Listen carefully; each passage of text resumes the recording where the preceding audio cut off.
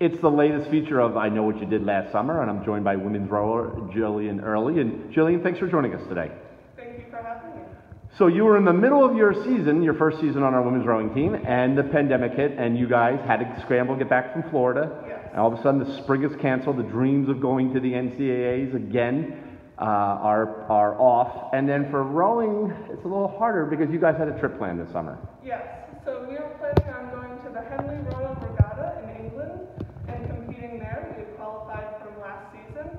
And so we were all directing our efforts towards training for that to be as successful as we can be. And then we kind of, got derailed because of the pandemic. So I decided to redirect my efforts and my training to be as fast as I can this year. And so I did a combination of erging, long distance running, so about 7 to 10 miles each week, and strength training as well to try to prepare myself for this season.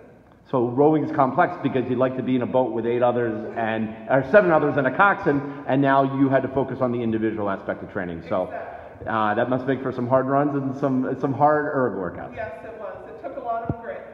So now you also had an internship lined up and Yes, quickly had to pivot. Talk us through that.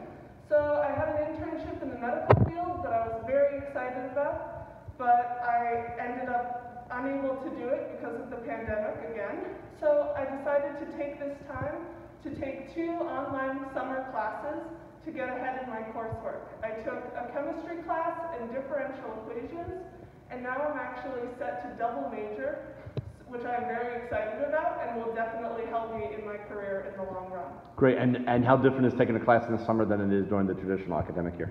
It's interesting. I'm able to direct my efforts a lot more. So I was able to really master the material and excel in the tests and performances. Great. And you were able to connect with an old passion, so to speak. Talk us through getting involved in equestrian horseback riding and horse training. Yes. I've been a competitive horseback rider my entire life, and my mother was a horseback rider as well. So when I was away at college, I had to step away from that a little bit. You couldn't bring the horse with you, correct? No, I could not bring my horse with me as much as I would have liked to. So when I came back home for the pandemic, I was able to actually train Mustangs and thoroughbred horses. And so I was able to ride about 4 horses a day. Oh, wow. Yes, and I was training them and working with them, and it was really great because I was finally able to do what I love to do again. So you turned a negative into a positive in that aspect. Exactly. It was very memorable, and it helped my riding tremendously. And then finally, you were able to work with your sister on a project. Can you tell us more about that? So my sister and I decided to utilize our free time to make dental care packages for at-risk youth and homeless in our community as a way of giving back.